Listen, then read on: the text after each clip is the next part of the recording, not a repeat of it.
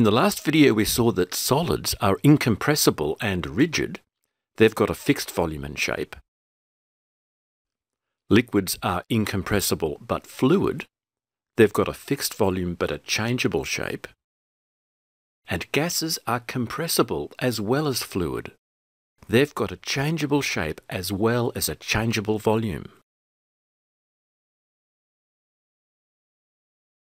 Maybe we can understand why substances have different states if we zoom in to see what their molecules are doing.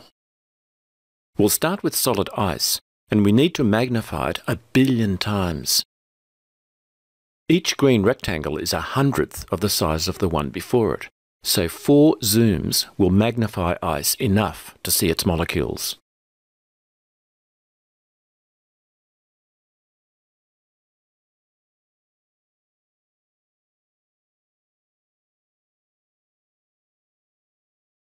The red atoms are oxygen and the white atoms are hydrogen.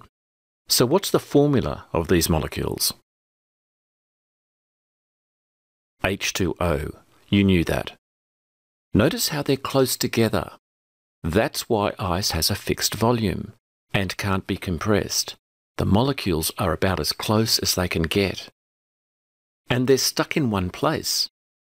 They're still moving, but they're moving slowly backwards and forwards around the same point. This is called vibration, and it keeps the molecules next to their neighbours. It means that the overall shape is fixed, so ice is rigid. It keeps its shape. Can you see that there is a fixed pattern in ice? 6 water molecules form a hexagon, which form the sides of another hexagon, and so on. This pattern goes all through the 3D ice structure. It's beautiful.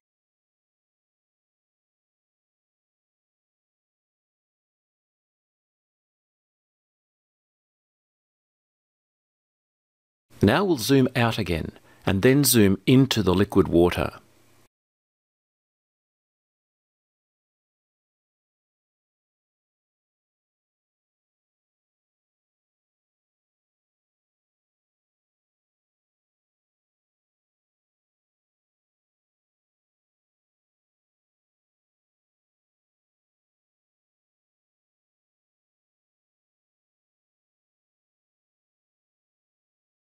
Oops, there goes an anthrax bacterium, and there's a flu virus. They must be lost.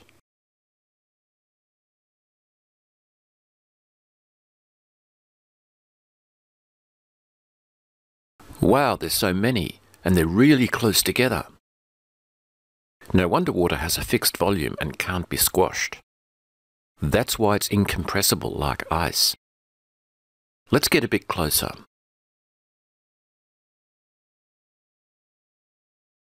Hey, the molecules are the same. They're still H2O. Melting ice into water doesn't break any bonds or form new ones. So solid ice and liquid water are just different states of the same substance. This means that melting ice into water can't be a chemical reaction. We call it a physical change instead. And they're sliding past each other and mingling. They're moving randomly. There's no fixed pattern. Because the molecules can change positions, water can easily rearrange its shape so it can flow. It can easily take the shape of its container. Can you describe 2 ways in which they're moving? They're moving from place to place. That's called translation. That's what you do when you walk across the room.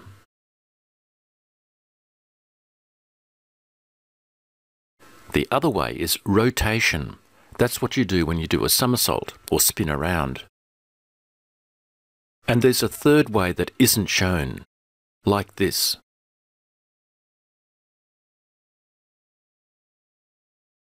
What word would you use to describe this way of moving?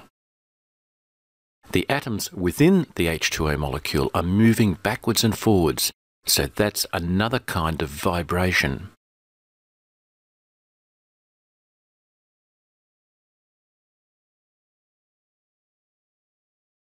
And can you see that the H2O molecules are moving a bit faster in liquid water than in solid ice?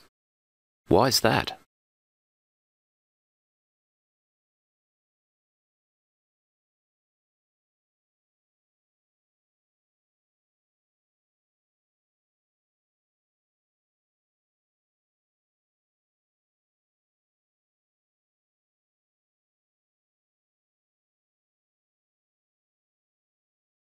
Steam is water in the form of a gas, and liquid water turns into gaseous water when we heat it to 100 degrees Celsius.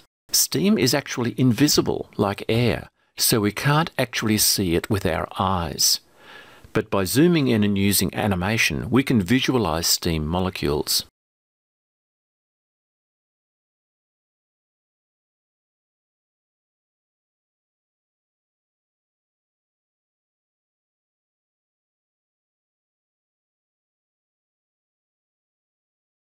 Notice how they're now much further apart than in the solid and liquid states. There's a lot of space between them. That's why gases have a changeable volume and are compressible. The molecules are moving in straight lines until they hit something like the wall of the container or each other. That's why they can change their shape and take up the whole space of the container. Let's get a bit closer. Again, see how they're still H2O molecules. By boiling water and turning it into a gas, we haven't broken any bonds or formed any new ones because no new substance has been made. Boiling water is also a physical change. So ice, water and steam are all just different states of the same substance, H2O. And there's another thing. They're going fast, really fast. Why is that?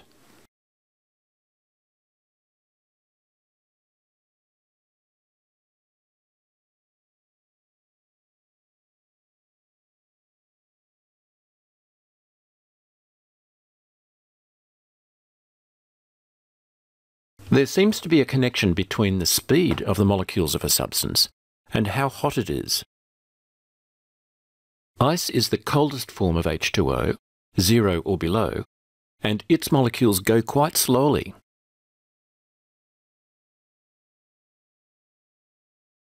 Water is warmer, between 0 and 100, and its molecules are faster.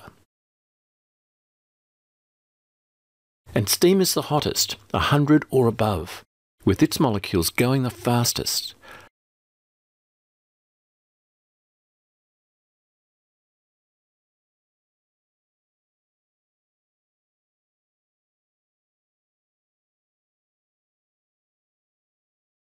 So as we heat something up, its molecules go faster. We can say that the molecules have more energy, and we call this kind of energy due to its movement kinetic energy. That would be a cool term to remember. So recapping, we can see that solids have both a fixed volume and a fixed shape. If we could see their molecules, they'd be closely packed together in a fixed, regular pattern and vibrating backwards and forwards relatively slowly. We can see that liquids have a fixed volume but a changeable shape. If we could see their molecules, they'd be close together, randomly mixing with each other, translating, rotating and vibrating, and moving faster than in solids. Gases have both a changeable volume and a changeable shape. Their molecules are a long way apart, randomly arranged, moving in straight lines until they collide, and moving faster than in both solids and liquids. Their type of movement is mostly translation.